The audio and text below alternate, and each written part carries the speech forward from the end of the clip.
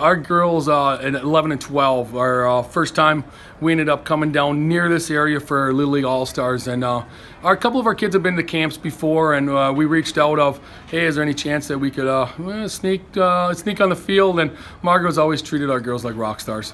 We were able to hop the fence, play catch in the outfield, and didn't really do anything in the infield. And we've made a living almost every single year at one of our levels and whatever else of sneaking on to Central, and it's just a special place. I had a chance to talk to Coach Jonker today, and just #1 class act coach, and she has instilled the love of softball in a lot of Eskimo kids.